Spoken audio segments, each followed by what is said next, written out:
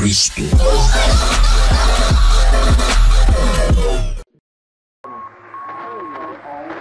An American army is fighting for 1941, a date which will live.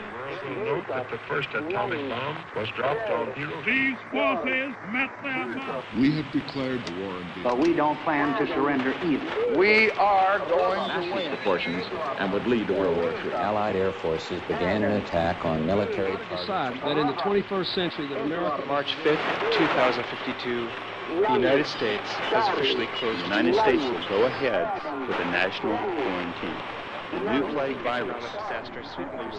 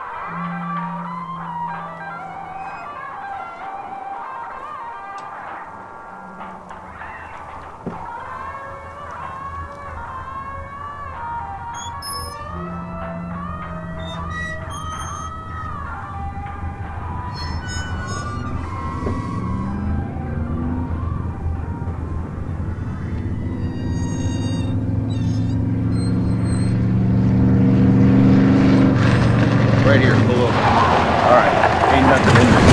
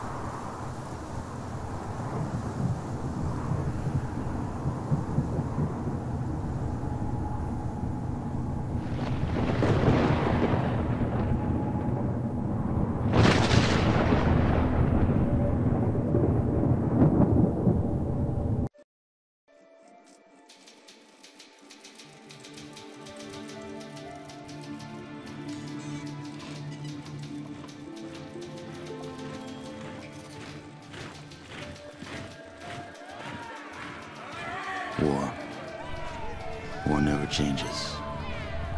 It was the inevitable result of the path humanity had chosen. Everyone who entered into the conflict expected victory. Everyone was optimistic. But as the hostilities escalated, optimism faded, and society began to collapse. The great vaults were built to house the wealthy, the powerful, the influential, and those deemed necessary to their survival. Inside, resources and technology were stockpiled, a final defense against the coming Holocaust. With the past behind them and the present destroyed, they looked to the future. The sturdy Vault Zero was to be the nucleus of the Vault network, housing the greatest leaders, artists, and scientists. The inhabitants of Vault Zero were to reunite the vaults and lead the people to a new life, a new world. But after the bombs, the world would be a harsh one. To ensure the creation of a post-nuclear utopia, the Vault dwellers would need help. Machinery was constructed to tame a land hardened by the ravages of war, then tempered by nuclear winter. But plans were barely in place when the first missiles left the silos. During the destruction, communication between the vaults ceased. Entire vaults were lost. Those that survived were on their own. Not all vaults succumbed to the machinations of war. On North America's west coast, one group of military vault dwellers emerged almost unscathed. They surveyed the wasteland and squared their shoulders for the task ahead. These dedicated survivors salvaged the technology from the vaults, technology that was studied, replicated, and fiercely guarded. For they knew that while their power came from numbers, their future lay in scientific knowledge. In time, they formed the Brotherhood of Steel. The Brotherhood used their knowledge to drive back the atrocities of the wasteland, proclaiming themselves the technological saviors of mankind. They scoured the land in search of more technology, raiding mutant camps, bandit towns, and the broken remains of other vaults. But even they could not keep pace with the high tolls demanded by life in the wasteland. The Brotherhood found themselves at odds with their need for new blood versus their code of technological secrecy. The debate was lengthy. Finally, the elders ruled against sharing the technology with outsiders, convinced that they would endure as they had before. Further discussion was discouraged, and the elders ordered the minority on a mission across the wastes. Super mutants, the foot soldiers of a conquered army, had been forced into a retreat across the mountainous barrier to the east. The Brotherhood constructed airships and dispatched the minority to track down and assess the extent of the remaining super mutant threat. But disaster struck while crossing the Great Mountains. A great storm gripped the main airship and flung it far from its course. The mighty ship was badly damaged. The smaller sections were torn from the main craft, never to be seen again. Many of the expedition's leaders were lost to the winds. The fraction of the crew that still survived struggled to keep their ship aloft before finally crashing on the outskirts of a once thriving metropolis, a city once called Chicago. Broken, scattered, and scarred, they took stock of the situation and once again squared their shoulders to the task ahead. The Brotherhood had much to offer the surrounding villages. They traded advanced medicines in exchange for food and labor. They traded protection from bandits in exchange for new recruits. In time, their ranks began to swell. Separated by distance and ideology from the main Brotherhood forces, the minority was free to forge a new Brotherhood of Steel, one that reflected the ideals they had strived for all along. However, one's future in the wasteland is never certain, for an old power has awakened, also bent on making this land its own. Life in the Brotherhood is about to change. Paranoid times leading up to the war, new vaults were being constructed every day. The ancient temples of war known as NORAD became the home for Vault Zero, a storage place for the cryogenically frozen geniuses of the time. The calculator was built to be a mixture of machine and man, a gestalt of mechanical switches and human brains linked through a cybernetic interface. Supposedly, representing the ideal society, these brains were to govern the higher functions of the calculator, powering its neural network. The calculator was designed to oversee the repopulation of the continent in the event of a war, and educate the new humanity in the ways of the old world. But first, it was to sterilize the land, making a fresh start for the soon-to-be emerging citizens of Neo-America. For this task, the calculator had at its disposal an army of emergency pacification robots that were designed to survive the Holocaust and surface from the ashes immediately after to begin their task. But a mechanical malfunction left the calculator damaged during the years since the bombs dropped. Mankind had to find its own ways in the darkness of the post-apocalypse. Only now is the calculator activating its robots and embarking on its mission of mass genocide. Because of hardwired programming, it is unable to adapt to the world that has arisen while it slumbered. The calculator will not listen to pleas or threats. It cannot be bargained with. It must be stopped. Ranks have grown, and with their swollen numbers, they find themselves coming closer to the ultimate goal. The time to expand is now. Leaving an outpost behind, the warriors begin moving westward into a region known as the Belt. It is a scarred and desolate land, filled with death and the relics of a time before.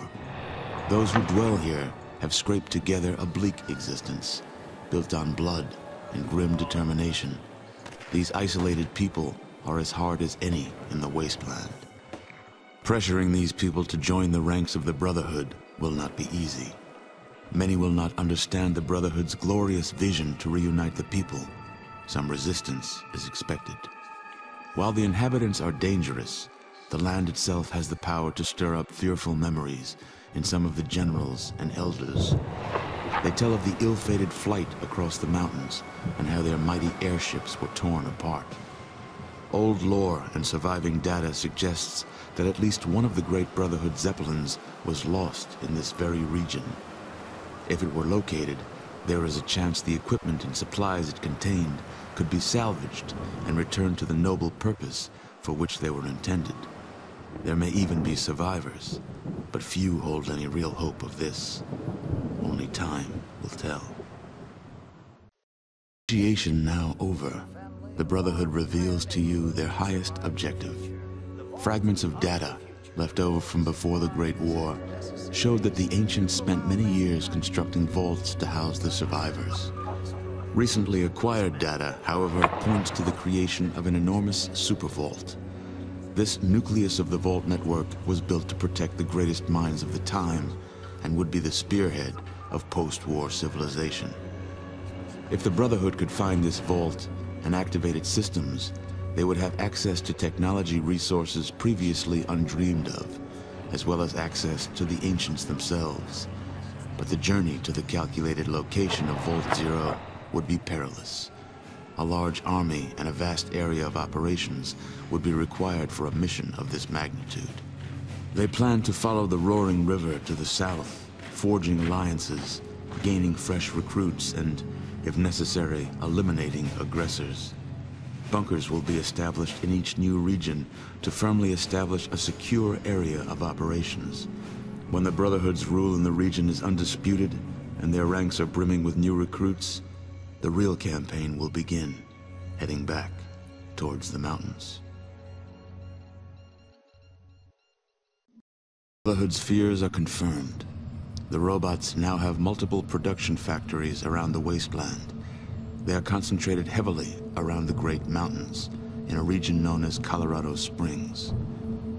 This is the fabled location of Vault Zero, which houses the mastermind behind the robot menace, the Calculator.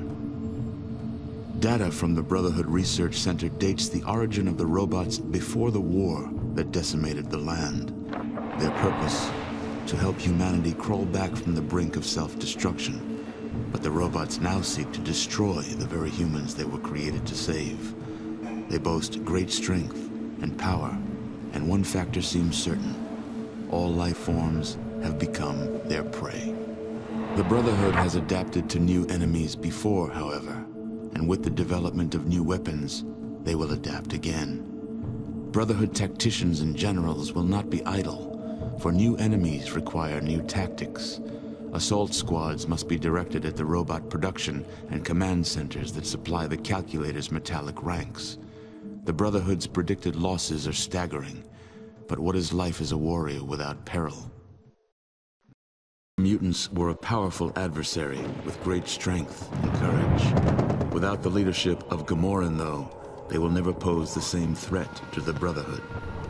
It was the corruption of Gamoran that provided the most sobering lesson. Even the purest of hearts can falter. The elders and generals must push their sorrow aside, however, for they have more pressing matters to attend to. The data recovered from Gamoran's base indicates that the mutant force's route intersected with the calculated location of Vault Zero. It is possible that the mutant horde discovered the location of Vault Zero during their exodus from the west.